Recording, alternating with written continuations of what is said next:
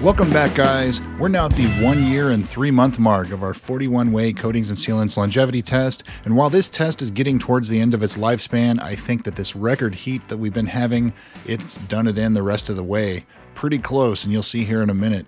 Every single day last month was over 100 degrees Fahrenheit or 38 degrees Celsius, with some days even hotter than that and very little rain. So panel surface temperatures in excess of 180 degrees Fahrenheit or 83 degrees Celsius.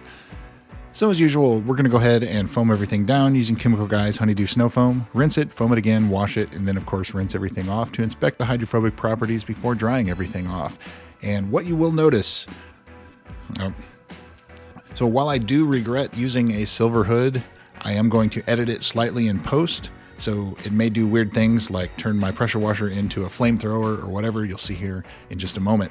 But if you've got a minute, hit that like button, smash the subscribe button if you haven't already, and let me know in the comments if you've used any of these products or if you've got similar results.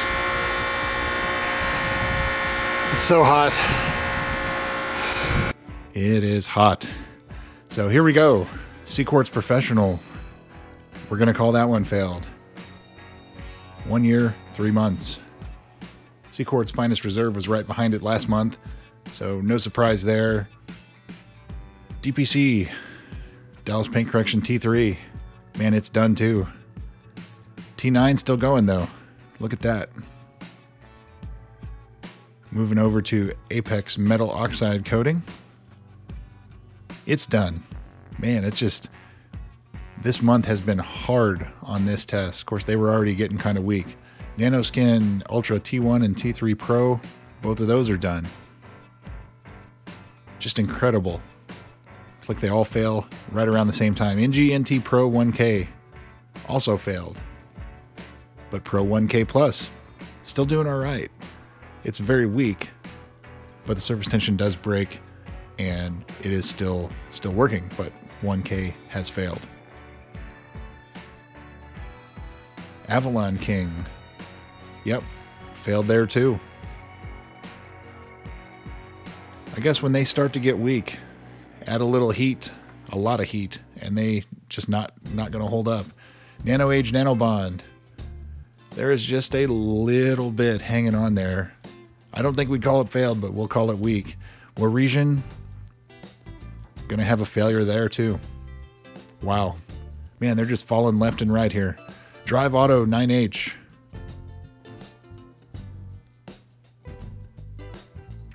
I think we're going to call that one failed too. And McGuire's Hybrid Paint Coating. Man, just one after another. This is incredible. That one's failed too. Underdog the Sauce Pro. What is going on here? Yep, it's done. Glossit 10H, it's done.